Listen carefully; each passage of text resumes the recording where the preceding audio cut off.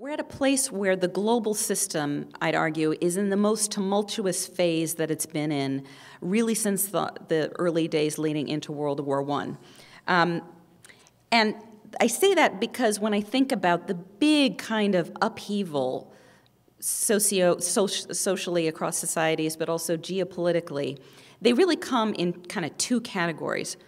One category are the kinds of internal developments inside societies that really change the way governments are. So you can think about the Russian Revolution or the Communist Revolution in China, or what's going on right now in the Middle East, where the governments are changing, the relationship, who has power in a society is changing.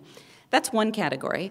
A second category is when the relationship between states really changes. And we've seen evidence of that in the past multiple years. Particularly, the best example that comes to mind is the role of the rise of the U.S. and the Soviet Union after World War II, and they're taking the mantle, both of our countries, as the two leading superpowers, as those examples. But I'd argue that really this is the first time since the 1920s that we've kind of had both happening at the exact same time, right on top of each other. And the implications are really profound when you think about it for what kind of society we're going to have, what kind of world we're going to have 20 or 30 years from now. I think it may be completely unrecognizable to pretty much all of us by then. I'm going to tell you why I actually think about the role of the U.S. as being really important in this era. And I actually am really upbeat, and I'll close with why I'm upbeat about at the end of this. A couple reasons. I think the U.S. is really essential to helping engineer what I call a soft landing for the global system. And first is to recognize, it starts with a recognition that the U.S. is really instrumental in a stable world order. You read everywhere about the decline of the United States. It's kind of, not that interesting, actually. And it's indisputably true that obviously other countries are growing economically, and it's the debate about whether it's good or bad, it doesn't really matter. It is what it is. And yes, soon China's going to have more of everything than the United States because they have 1 billion people, and so they're going to have more roads, and yes, more solar panels, and more engineers, and all those things. They should have more of all those things because they're a big country, a lot bigger than ours. But the more interesting question really is China itself, or frankly any of these other growing powers, do they actually want to be the global leader or a global leader? And I think it's a really open question. And the second question, which is even more interesting, is will the rest of the world accept them even if they want to? Because being an economic power alone is necessary, but certainly not sufficient to step into the shoes that you would step into. And right now, I actually don't see any nation, or frankly any set of nations, that has the willingness, ability, and acceptance on part of the rest of the world to actually having that happen. And let me talk a little bit about this kind of hidden role of the United States in providing this world order. So today, the U.S. spends roughly $10 to $25 billion a year protecting shipping lanes. That doesn't include the multiple billions of dollars we spend in the Middle East, ensuring that there's access to energy supplies. But it's also little-known things like NOAA's system of tsunami detection buoys, weather forecasting, and these tide level gauges that really provide the backbone of the entire Pacific Rim tsunami early warning system, which was triggered during the Japan earthquakes. Other countries contribute to it, but it's really the U.S. architecture, mix of satellites and the rest that really is the backbone of all of that. And if you ever really wanted to know about yield projections for things like Ukrainian rapeseed or Argentinian sunflower seed, it turns out the U.S. Department of Agriculture is where you go to. And you might think to yourself, who cares about rapeseed, really? Well, it turns out that every year there are about $2.5 trillion commodity contracts that are written in this market, in the commodities markets. And so people are making a lot of money in this field, and a lot of people care a lot about those very things. And so those are just a few of what I call these hidden public goods that the United States provides. I say they're hidden because we don't talk about them very much. Most people don't even know about them, and certainly everybody else in the rest of the world kind of takes them for granted. And it's easy to forget. It's easy, I mean, who thinks about the buoy system in the Pacific Ocean? This tsunami center has been operating in Hawaii since 1949. I'm sure it's a little sleepy backwater. Nobody pays any attention to it unless there's a big tsunami, but we've been footing the bill for it all along. So the problem we face today is that somebody's got to pay for all these public goods, and obviously we're getting to a point where we can't pay for them unilaterally. And I'd argue even if the U.S. were not digging out of this horrible recession where we have to wonder how we're going to pay for everything, you can't have this kind of free rider system going on forever. It's just unsustainable.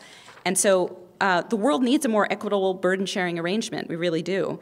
And it means that insisting that others step up, but the hardest thing for the United States to do, but I think we can do it, is actually giving up the control of trying to control the whole thing ourselves, which is one of the issues the United States has. And so I think from a position right now where the U.S. is still providing the vast majority of these public goods is a perfect time to talk about, well, how do we spread this more equitably? How do we keep it sustainable? Do we really want to have a buoy system? I think we do, but let's figure out how everybody should pay for it and who wants to maintain it and all the rest of it. Second is the U.S. is really poised quite well to play a leadership role in shoring up these relatively weak multilateral institutions that are less and less capable of resolving any kind of conflict, frankly, and really not designed to stand the test of time. I remember when Obama, I think he went to India on one of his early trips, or maybe it was when the Indian Prime Minister came here, but a couple days before that, he announced our support for a seat on the UN Security Council for India, and it was a big news item. And I remember saying, you know, this is a body, right, that Japan and Germany don't even have a seat at the table yet, right? This is an organization that's supposed to help with international security, and yet the very countries who have the means and capacity to do just that not only aren't, you know, in the room with a veto, not even allowed to sit there and listen to the conversation. So we have a major problem just in terms of who's at the table to try to help solve these problems. And so the G20, which I think was a great innovation born out of a time of crisis, which some of the best organizations often are, is going to have a hard time, I think, because it's hard to reach consensus with 5, 6, 7 people, much less 20, and in a non-crisis environment, it can be kind of hard. But the encouraging thing is that you are starting to see slowly moves, right? The United States, we quietly said, okay, you know what, maybe we shouldn't just have the G8 by itself anymore now that we have the G20, so we kind of put those two together. And let's try to figure out what we're going to do with the UN. So this is working. It just needs to be, there needs to be more of it and faster. And a lot more of the same as we think about the next steps. So you may think that I'm not optimistic after I say all this, but I promise that I'm ending on an optimistic note, because I really am optimistic in a way, which is kind of odd, I suppose, because even though it turns out it's really difficult at a time of change to really marshal the energy and focus power in a concentrated way to say this is what we want the new system to look like at the time that the old system is unraveling. It's just very, very difficult to do. But I believe it really can be done. Because the G20 is a perfect example of that. It's born out of necessity because people really do want to collaborate with each other and people really do understand we have these problems that we can't solve by ourselves.